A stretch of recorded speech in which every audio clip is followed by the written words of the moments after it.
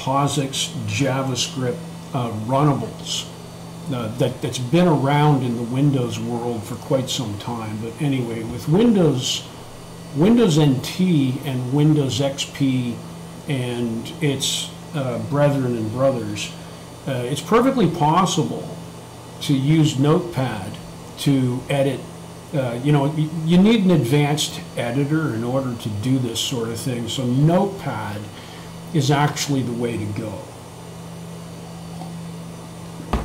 Let me just see if I can give this a try. Let me just type out, I've got a source JavaScript here. Okay, so we've got source JavaScript right now. You'll notice I am saying I've got an integer j, an integer k, and then some integer foo, we'll just make it up, is equal to the sum of the j and k. And then we're just going to use an advanced logging feature. Now, in the Windows environment, when you do the console.log, you get the output right in your console, which is what console logging is all about. So, but that's what we're going to do. So we're going to use Notepad in order to edit this source. And with Notepad as my editor, uh-oh, did I not get that right? I thought for sure I had Notepad there. Just a second. Oh, there we go. I guess I typed it wrong, Notepad. So I've got an integer j and integer k, and I didn't set these equal to anything, so I'm going to say this is equal to 8 right here, and then down here I'm going to say this is going to be equal to, I don't know, 16, and now we're going to say that int foo is equal to j plus k, and then we'll just do a console.log, and what we'll get is we'll get the JavaScript. Well, JavaScript will do the summation for us, and then it's going to do a console log of an integer complete with a new line. And this is foo right here. So what I'll do is I'll save that using Notepad. Having done that, we can then do a JS WinRun. And JS WinRun will begin the POSIX JavaScript conversion, and it'll end up producing a runnable that we can just type in. We should be able to just select that JS run and run it, and there's your 24, which makes sense. Let me just type out our source. Yeah, so there's our lines of source if we just type that out. So we got our j equals 8, j equals 16. Of course, the sum of that is going to be, right, of course, it's going to be 24, which is what we got. That's what we got on the console.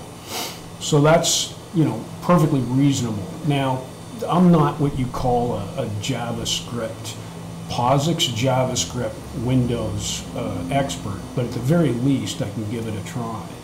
I'm just going to hit the up arrow to get back to Notepad. So I'm going to Notepad the source, and what we should do is we should put in a couple more variables, or we could try maybe some math functions, right? I mean, maybe we could try some math functions. No, I'm not concerned. Hi there, Don. How you doing? Well, it's not really a suit. It's just a jacket and tie. I thought it'd be appropriate to do a jacket and tie for the Windows POSIX JavaScript discussion. Anyway, yeah, you basically got to get a subscription, and then you'll have access to everything. Okay. So all we're doing is summation here. Console.log seems to be working. Now, I'm wondering if, and if you're wondering what this is Windows, let's see, I don't know how to get more information from them. I'll go to the control panel here. The control panel, I know I see I have Java here, the Java control panel. The new Java information. Okay, so it's Java. So this is Oracle Java type stuff. Right click on this computer. I don't see a this computer. Yeah, there is no this computer. Well, actually, hold on a second. There is a way to do that. I think I can do env, or is it env? Yeah, there we go. Capital env will give me the information I'm looking for, which says, let's see, log name is Windows XP user. I'm using Notepad on Exchange 5. That's correct. Yeah. So this is a Windows XP user currently running with 4 processors on Windows NT, and looks like the processor identifier is a SPARC Fujitsu V9 Plus Genuine Oracle. So we're running a genuine Oracle SPARC Windows environment right now. The terminal is DOS 6.22. Okay? Well, yeah, that's what the environment says. If I check my environment, yeah, we've got, yeah, this is a SPARC Genuine Oracle Windows environment. The terminal is DOS 6.22, however. Okay. What was I doing? Oh yeah, I was using. I was taking just a sec. Let me get a directory. Yeah. Okay. So this is a fairly large drive. There's not much here right now. I know I've got a Linux Torvalds Windows XP lecture from back in 2012. It's been hanging around on this machine for quite some time. I'm going to have to take a look at that someday. Let me just use Notepad here again onto the source file, the source JavaScript. And what I want to do is I want to see if I can do in JavaScript a quick Fibonacci. Like we were trying Fibonacci, I think, the other day. So what I'll do is I'll say, okay, J is equal to 0. Here we'll say K is equal to 1. So we'll get our first few numbers. And then maybe what we'll do is we'll use foo. Foo is as reasonable as any. So I think what I'll do is I'll do a, we'll put a label here called looper. So is that looper? No, it should be L-O-O-P-E-R. Yeah, looper. Okay, we'll do a looper label or something like that. Hard to say. Or maybe we'll use a for loop. Yeah, we'll use a for loop. For, and here we'll say foo equals 1. We'll say foo less than 10. This will be foo plus plus. And then we'll do the math right here where we've got, let's see, J, K, foo. Oh, we don't have another integer. We need another integer somehow. Not sure how this is going to work out. J, K, and M. We'll say we got an integer M. Yeah, it's just some integer. We got no idea what it is. Anyway. Next Fibonacci number is the correct. Oh, yeah. Okay. Yeah. Okay. I'm sorry. You're right. It would be using camel case. It's next Fibonacci Fibonacci number. Yeah, that would be. Yeah, that looks right. Next Fibonacci number. Okay. Yeah, we'll use that. We'll just stick this on one line here. So next. Fibonacci number. I guess I could have just did a cut and paste. Equals, and we'll say J plus K. Uh-oh, I made a mistake in Notepad. Let me try that again. J plus K, like that. Next Fibonacci number equals J plus K. And then I think we got to rotate our numbers around. I think. Next fibnum. I guess I could have made it shorter. The trick is going to be to get this to run in the JS WinRun environment. Let's see. Well, I guess we could do a console log right here. So we'll do a console log right here. And I'll say again, this is going to be a %i. It's an integer. 1, 2, 3, 4. Another integer. %i. Actually, let me just call this fibnum, it's probably going to be FIB fibnum. There you go, fibnum, and then I'll put an integer here. Yeah, that should do it. Okay, this should give us the foo, and then the next Fibonacci number. Let me see if I can just highlight this and do it. Yeah, cut and paste seems to work. Okay, we'll do that. So that'll be the console log, and then I need the J equals to the K, and then we'll say the K equals whatever the Fibonacci number, next Fibonacci number was. That makes sense. Yeah. We can give that a try. And then right here at the end of this for loop, I'll do a console log right here of whatever the last number is coming out. Who knows what that is? Yeah. Okay, we'll give that a shot. Let me see if I can do a JS WinRun on that. Yeah, JS WinRun. Yeah, so JS WinRun, it computes and converts the input JavaScript into a Windows POSIX JavaScript binary. So it says the runtime is ready right here at JS run. So let's just highlight that and dump it right on the console and see what we get. Oh, there we go. Okay, so we're getting fibnum. There's our sum 24 there, but we are getting fibnum equals 1. Okay, 1 plus 2 is 3.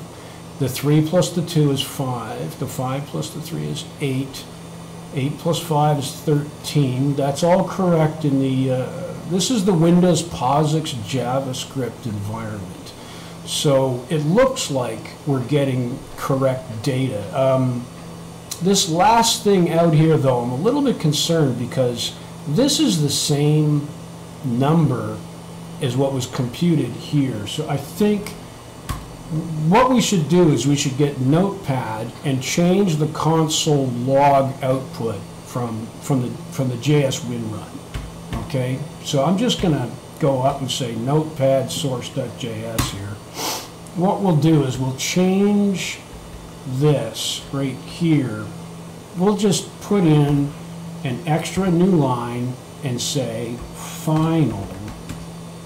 We'll say final fibnum right there.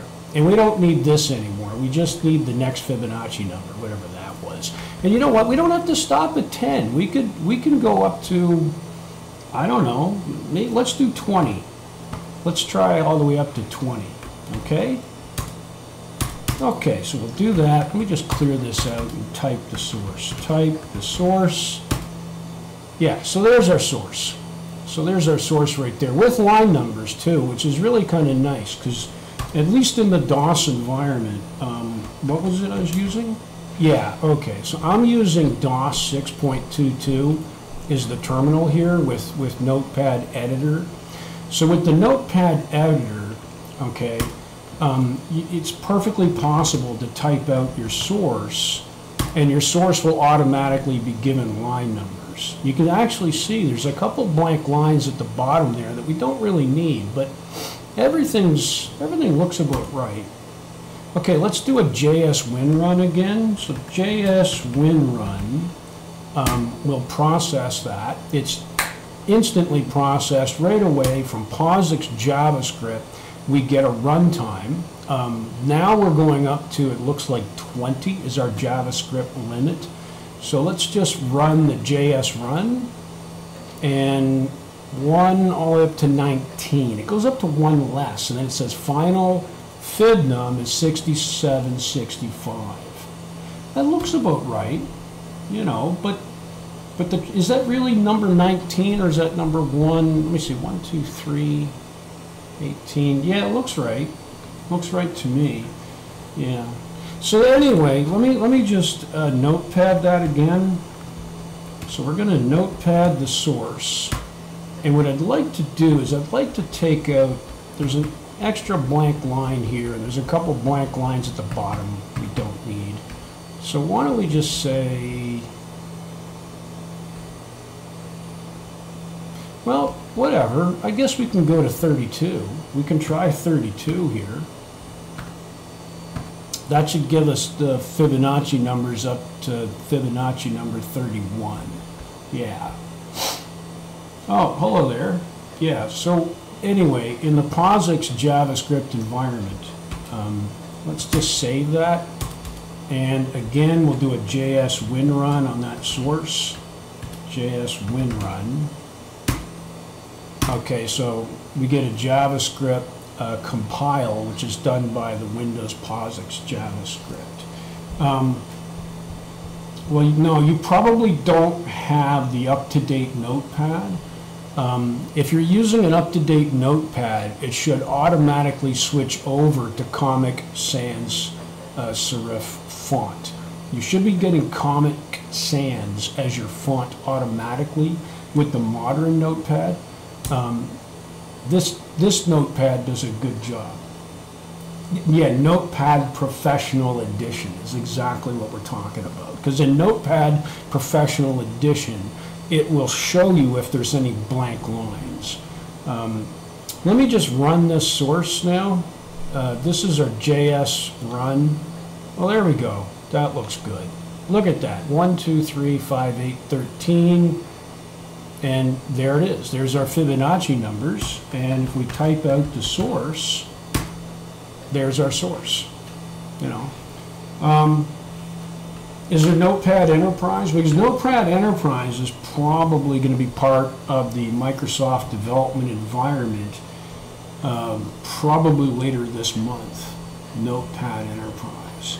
With Notepad Enterprise, I'll bet you Notepad Enterprise will probably allow us to cut and paste and duplicate lines right inside Notepad, because that hasn't been a feature that we've had for quite some time.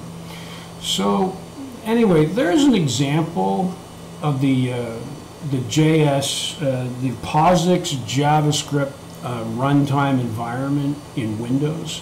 And again, if I check my environment, this is, let's see, yeah, Windows XP 5.1 2600. It says here 2001 Microsoft Corporation. That's kind of interesting. But in my environment, it clearly says we're running, yeah, Win JavaScript was my login server with 4 processors. This is a Spark Fujitsu v9++ genuine Oracle is the processor architecture and identifier for this machine in a DOS 6.22. So that being the case, I think that gives an idea of what we can do with Notepad and JavaScript. Again, let me just get in here and, oh, I did something wrong. Did I spell my Notepad wrong? No? That's interesting. Anyway, not sure if anybody wants to do anything else. I guess we could try. Nah, I don't know. I'm running out of ideas for demonstrating the Windows POSIX JavaScript environment. I think people get the general idea here. Is there any questions?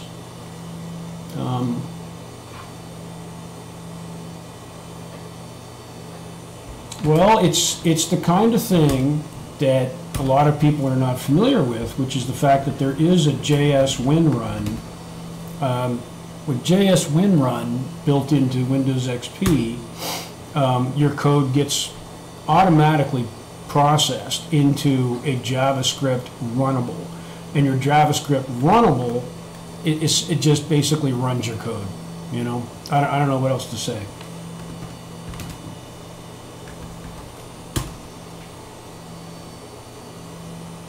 It can transpile to C++. Well, I think maybe it can actually convert to C. I think it gets converted to C, and you get a whole stack of, let me just see, I think you get output C somewhere, but I'm not too sure how you do that. It's like a temporary directory type of thing that let me see, let me type, it's in temp.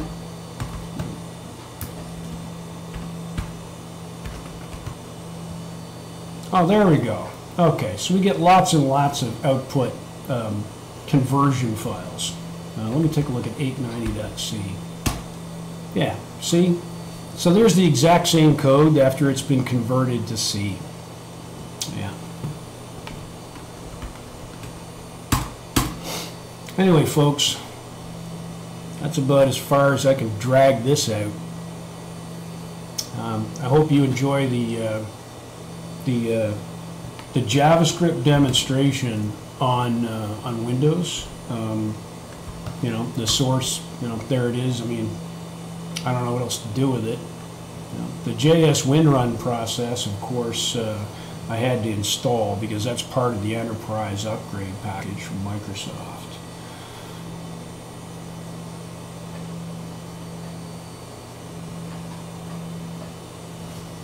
Anyway, thanks for listening.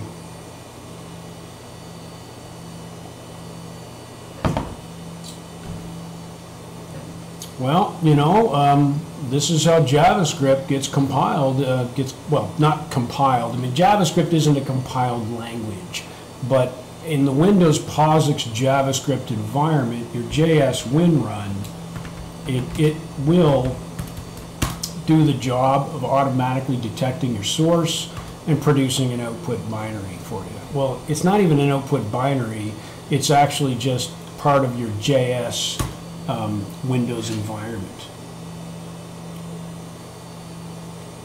Let me just change the stream title now and switch over to, we're going to try something a little bit different. We'll do, we'll try POSIX C on Unix is what we'll try. I think that's worthwhile to try now because we've already done the JavaScript. So POSIX C on Unix. There we go. I'm switching the title, all right, everybody? And now I can switch back over here and I can stop this line of vomit which is starting to form in the back of my throat. Okay. Anyway, you like the jacket? This is a Samuelson. So it's a Samuelson jacket, and yes, a tie, you know, which, by the way, I'm taking that off right now, I can assure you. But I am wearing, you know, I am wearing a Windows, you know, Windows jacket, or Windows shirt, anyway. Okay. Not Tweety tie. No, it's not. But, you know, I got my gold clip and everything here. Anyway. Give me a second. I'll be right back as just a boring C Unix type of thing. Okay? We'll give that a try.